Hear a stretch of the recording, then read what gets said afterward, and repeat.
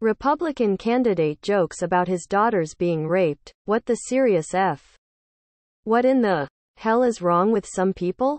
Robert Regan, a Republican candidate for Michigan's House of Representatives, is in some political hot water this week, and rightfully so, after making a disturbing quip about his daughters being raped. Regan, who goes by RJ, was on a Facebook live video with the Coalition to Rescue Michigan on Monday, discussing the elements of their party still trying to overturn the 2020 election instead of looking forward. Strategist Amber Harris said, "That's when RJ, who recently won a special election to Michigan's District 74 House seat, made maybe the most ill-conceived jokey analogy we've ever heard, saying, 'We're sorry.' You tell your daughters what?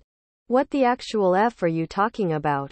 If it's just a joke, it's a horrific thing to say for a laugh, and if that's really how he parents his daughters, then JFC, what a monster Michigan's 74th has to look forward to.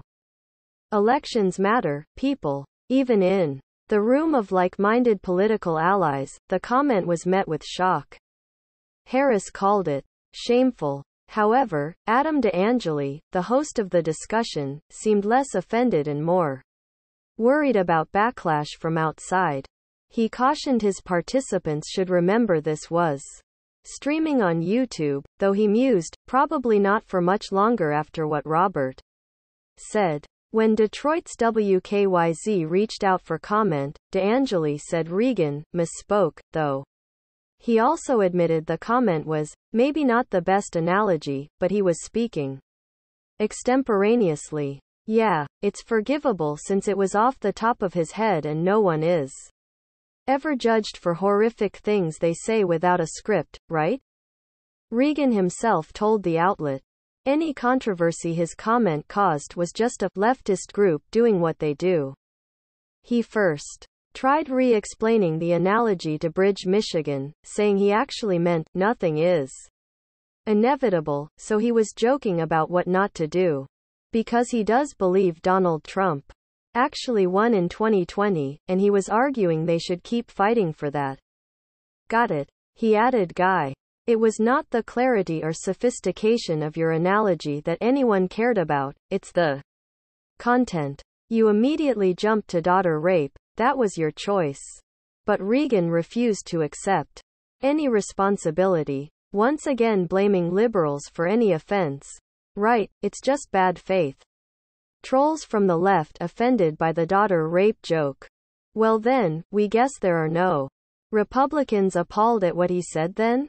Oh wait, Tory Sachs from conservative PAC, the Michigan Freedom Fund, came out with a statement blasting the congressman, saying sorry, his what? Yeah, he's one of these Republicans who's really pro-Russia, too, refusing just last week to condemn Putin's attack on the Ukraine. He instead alluded to QAnon conspiracy theories, that there are secret corrupt U.S. interests in Ukraine and all Putin is doing is targeting them.